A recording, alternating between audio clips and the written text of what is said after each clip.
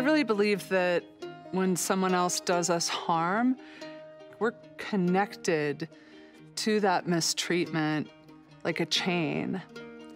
Because forgiveness is nothing less than an act of fidelity to an evil combating campaign. So it's not an act of niceness. It's not being a doormat.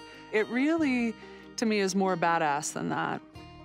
Maybe retaliation or holding on to anger about the harm done to me doesn't actually combat evil. Maybe it feeds it.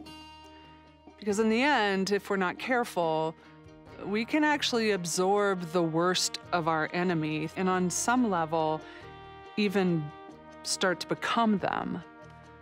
So what if forgiveness, rather than being like a pansy way of saying it's okay, is actually a way of wielding bolt cutters and snapping the chain that links us?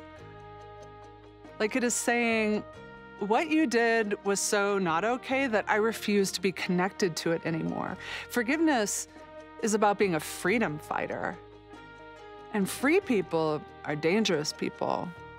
Free people aren't controlled by the past. Free people laugh more than others. Free people see beauty where others do not. Free people are not easily offended. Free people are unafraid to speak truth to stupid. Free people are not chained to resentments. That's worth fighting for.